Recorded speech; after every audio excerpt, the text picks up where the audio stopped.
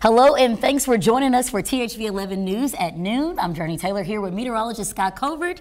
We got a lot of people outside for the 4th of July, relaxing and just enjoying. But they should also keep their eyes on the skies. Yeah, right? It's definitely one of those days we got to stay weather aware. Now, it's actually been pretty comfortable outside thus far. We've had more cloud cover hanging around, but now those clouds are starting to produce some thunderstorms. Now, I'll tell you, there's nothing severe, but this thunderstorm that's developing just to the west and southwest of Sheridan now has some lightning, therefore making it a thunderstorm. So if you're out and about, maybe you're on the water, you want to be really mindful of these things, even if you're not under a severe thunderstorm warning. Of course, that lightning can be dangerous if you're outside. Here's a broader picture of our satellite and radar. We find a few of those showers and storms beginning to develop. We're also tracking an area of thunderstorms that's really dying out as it pushes out of southwestern Oklahoma. With that said, if you're anywhere between, let's say, Polk and Sevier County, you might want to be mindful of that here this afternoon. We do expect some additional development. Right now we're at 84 degrees in Little Rock, 86 in Pine Bluff, 87 Monticello, where we've got a bit more of that cloud cover, some of that rain cooled air. Temperatures still in the 70s. Really not bad at all for the 4th of July. You'll find that chance of rain picks up this afternoon, but this is a scattered chance. Not everyone sees the rain. No guarantee you see it, but if you do, it'll probably cool you down and you may very well encounter some lightning and some thunder. Today's forecast still takes us into those low 90s. Heat index values should break into those low 100s. Overall, the chance of rain about 40%. Now, in terms of what we're tracking ahead, more scattered storms in the forecast. It stays hot and humid, with that potential for more storms continuing into the weekend. That 7-day forecast is coming up in about 15 minutes.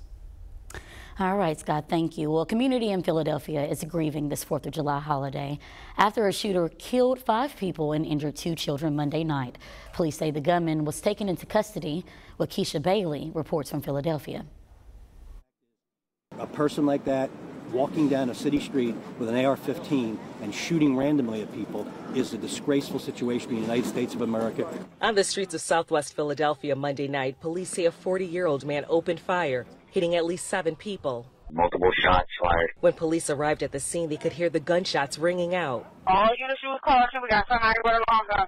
Officers tracked down the alleged gunman and cornered him in an alley. He was taken into custody. I was wearing a bulletproof vest with extra magazines in there as well.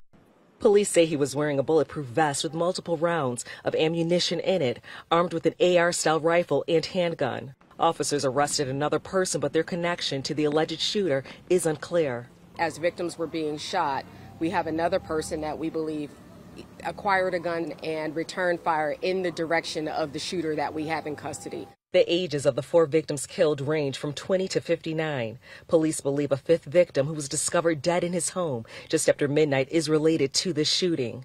2 children were injured, aged 2 and 13 years old. They were taken to a hospital. We're canvassing the area to get as much as we can to identify witnesses and do everything that we can to figure out the why behind this happening. Police have not identified any of the victims or released a possible motive. Now, as of Sunday, according to city records, there have been 212 homicides in Philadelphia. That's a 19% decrease from the same period as last year. In Philadelphia, Waukesha Bailey, CBS News.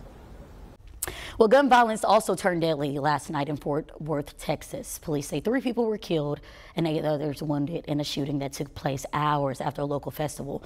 Police have not announced any arrests in connection with that attack, but according to a database run by Northeastern University in partnership with the Associated Press and USA Today, the shooting in Texas marks the country's 30th mass killing this year. That's the highest number on record up to this point. And today also marks 1 year since a gunman opened fire on an Independence Day parade in Highland Park, Illinois. He killed 7 people, including a mother and father who shielded their toddler. Dozens more were injured, ranging in age from 8 to 88. The suspect now faces 21 counts of first-degree murder and is expected to see a courtroom by the end of the year.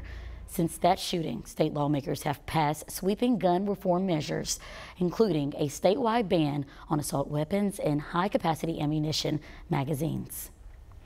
This 4th of July, travelers are bracing for more possible flight disruptions with severe weather continuing to roll through parts of the country. Already more than 400 flights have been delayed or canceled in the U.S. Now, according to FlightAware, already more than 300 flights have been delayed or canceled also today, with more record-breaking travel volume expected. Naomi Ruckham has more from New York. Frustrated travelers are still reeling from flight delays and cancellations this 4th of July. I'm really overwhelmed. This is too much. I just want to get to Los Angeles. Severe weather and staffing shortages caused thousands of flight cancellations and delays over the past 10 days, upending travel plans for millions. Today, more storms are expected to move through the Northeast and the Plains, which could cause even more disruptions. I'm hoping that I traveled the right time here, and I'm hoping that going back is the right time as well. United Airlines says it has dished out 30,000 flyer miles to customers whose flights were canceled or delayed last week. It comes as AAA predicts more than 4 million Americans will take to the skies this July 4th holiday.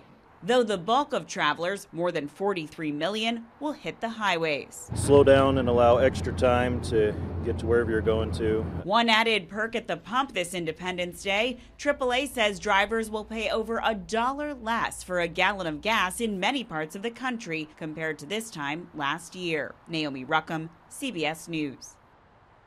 Developing right now, thousands of cooks, room attendants, dishwashers, and servers for various hotels in Southern California are going on strike in the middle of the busy July 4th weekend. At least 15,000 workers from more than 60 hotels in Los Angeles and Orange counties hit the picket lines on Sunday. Members of the union Unite Here say they are seeking a raise. We decided to go in strike because downtown is very expensive, rent and gas, food, everything is expensive. They want a pension plan that will allow them to retire with dignity. They're asking for a fair workload. They want one person, one job. Now, a spokesperson for some of the bargaining group representing at least 44 hotels said that the work stoppage was expected and that hotel management is fully prepared to continue to operate as normal.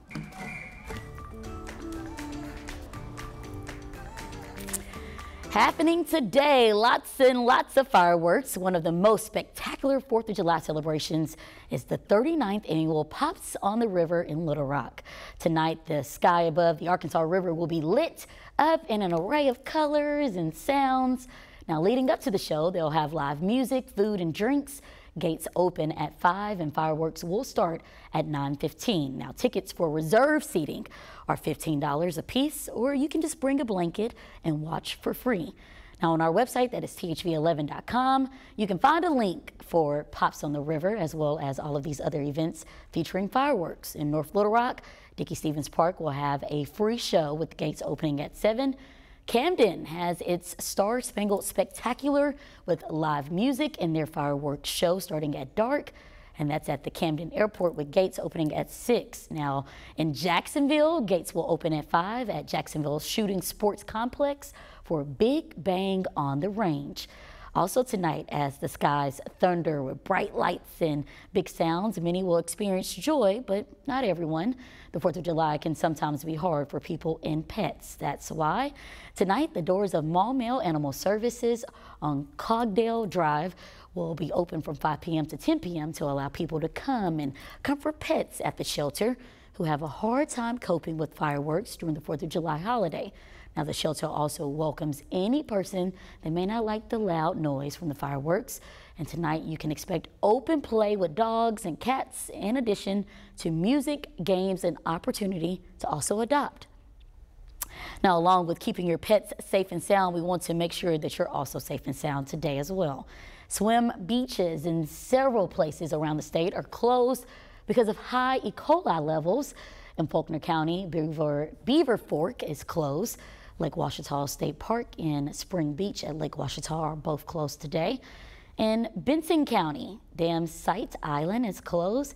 Now, if you're planning to go to any of these beaches or others today, you want to check for any warning signs posted to make sure it's safe. Today is Independence Day, a day when we look back on our country's history. In less than 2 minutes, we're walking you through the National Museum of American History in Washington for a deep dive into the history of the American flag.